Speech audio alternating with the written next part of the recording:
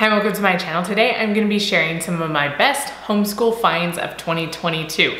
So if you enjoy this type of content and other homeschool content, remember to subscribe and let's get into this video. Okay, so I was slightly hesitant to make this video. I started making a list and I'm like, I just don't have that many things to share because I just don't get that many new things. You know, usually we were kind of in a good groove with homeschool last year, so we just didn't try a whole lot of new things. So the list is a little bit short, but I talk a lot, so this video probably is not gonna be as short as the list. But we're gonna work through this list a little bit. So the first thing that I thought of was diamond art. And I know a lot of people have heard about this. There's probably still a lot that haven't. And so basically you get these like sheets right here. It has a film on it because it's sticky. And then there's all these teeny little pieces. That's what all this is filled in with. And you use a little tool and you put them on, put all the little diamonds on.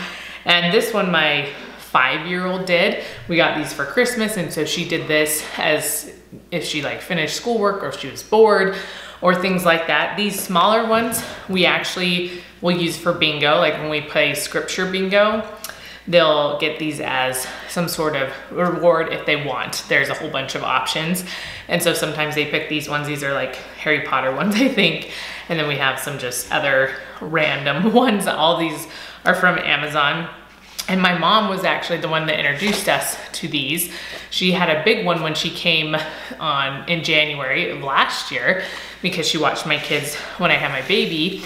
And so she was sitting here working on it, and then she ordered some for my kids to work on, and they enjoy it. They go through waves of really doing it all the time. And my oldest, who's 11 now, and my 5-year-old are the ones that actually enjoy it the most. But they'll sit down for hours sometimes and do it and then not touch it for a few weeks and then come back and do the same thing again. And so it's just been a really good, it's a good like extra, like if they need something to do, if they're just sitting and listening, even in homeschool, if you have really fidgety kids and you're reading or something and they need something to do with their hands, it's a really good quiet task. And people really like it. I haven't personally done any of them because I just don't have time to sit and work on something like this. I'm usually doing a billion other things, but it's very therapeutic for a lot of people. Okay, the next thing is our morning basket cart and our art cart. And I actually made a video of doing the art cart, so I'll link that down below. And those have been so helpful. Before I kind of put morning basket stuff, there's a bin behind me, this like metal bin. I put some of the stuff in there, but we were getting too much stuff that we are doing now that my kids are getting older, and there just wasn't enough room in it. And so I saw a lot of people that used carts. And originally, so if you watch the one with our art supplies in it, the video, I used the Michaels carts, and they kind of have separate legs at the bottom.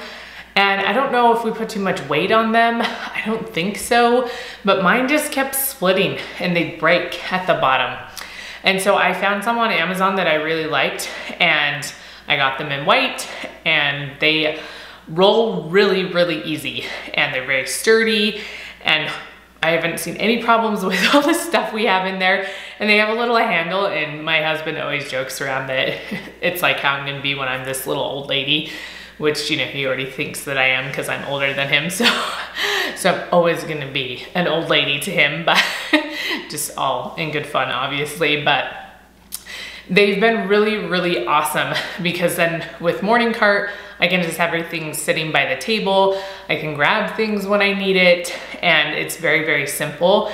And then for art, it's been so nice because before our art supplies, like some watercolors here, some like just their normal paints, whatever those are called, the washable paints, for them were in a different spot. The brushes are here. It was like a chore to get everything out, like to get all the paper out, to get the brushes. And now everything's in one spot. And so if they want to do an art project, or if we need art supplies for something, or for like our Good and the Beautiful curriculum, they can easily just go to the cart and pull it out and get everything they need. And it's just made life so much easier. And so I've really loved that improvement in our homeschool in 2022. Okay, the next thing is the charter school we're now a part of. And so for like 3 years, I think we were part of a local charter school, but it was based 2 hours away, but they had distance learning programs. And they started here, like we started it the year they started in the area we live in, if that makes sense. So they were only here for 3 years. And I think it was hard because we were like the furthest location from their base school. And so trying to supply staff and get people and all that was kind of hard. And then to check in on the school was hard. And you know, they're using like either local schools or rec buildings or things like that that aren't being utilized, or community centers, I think was one of them during the day, and that's where they do school. So it was like 1 day a week and my kids would be gone like all day Thursday, and then sometimes they'd have field trips throughout the week, and it was a lot of fun. We enjoyed it, but last year they were like, we can't have our program there anymore. And so I had heard a lot about My Tech High, which I think is only in Utah, Idaho maybe, and Oregon, I think. There's probably similar programs in a lot of other states. I'm just not familiar with them. But I knew I had a lot of friends that participated in it. So it's like you're enrolled in public school, but you're not, you know, like you're part of a school district and all that kind of stuff. But it's not like we're going to public school, and it's all online, and it's still very open to, you can pick whatever curriculum you're using. They'll reimburse non-Christian or non-like church, you know, curriculum and stuff. And so most of our curriculum itself is not reimbursed because we use the good and the beautiful, but they will pay for, they have like a tech allowance. And so if you have like a cheap laptop or something you want to get, or like a Amazon tablet, whatever, I don't know what all these things are called, obviously we don't use all of them and stuff, or you can use that, like we got a sewing machine. Like I have a really expensive sewing machine for me, but I was able to use that allowance for a sewing machine for my kids to use. I don't have to worry about them breaking my super expensive one. And so we were able to use it for different things, and then they have an allowance for their certain subjects, so math, language arts, all that kind of stuff, and you can use that to buy curriculum within those different categories. And it's really been nice. And all you have to, like, you just send in a short like report every week, like, did they participate in these? And you click yes or no, and then just like 2 or 3 sentences about what they did for the week. On whatever topic you want to pick, you know. And so it's very simple. And then my kids have also been taking classes through My Tech High. So they're like technology classes. And so one of my kids has been doing animation. I was like, what has he been doing? And so he does animation. I have my daughter's doing a robotics class. So it's like with the We Do Lego software. And they send this stuff to you. It comes out of one of the allowances, but you're not paying anything out of pocket for it. And so they sent us all like the Legos for the We Do stuff, and the animation tablet that hooks up to the computer, and the software program that they use for that. And then my second grader does rocketry type stuff.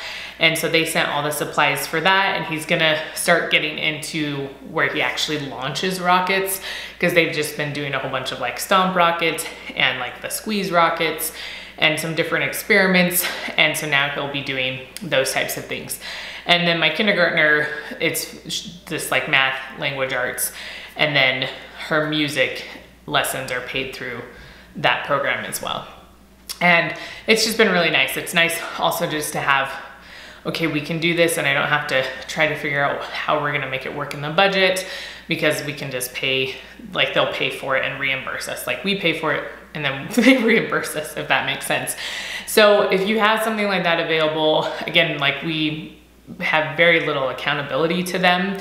And so I feel like we're reaping all the benefits and not really having to do much. And so that's really nice. But yeah, if you have access to something like that, that might be a great thing to start for this year, because it was really good for us to start that last year. And the last thing I wanted to mention is a really good homeschool find of last year was the Good and the Beautiful language arts. And I know I just did our like mid-year curriculum review and talked about this. And I know people have mixed feelings about this, as about everything, you know, but I have really, really liked this. We started it a year ago. It was either January or February-ish of last year, and it has been working very well for us. So before we were doing, like, we had a separate reading curriculum, a separate spelling curriculum, separate grammar curriculum, like just I felt like we were kind of all over the place. And then we started doing the Good and the Beautiful language arts, and it was so nice that everything was in one spot and everything related to each other, because I feel like that was one of the hard things, is some of the other curriculums didn't quite like match up with each other.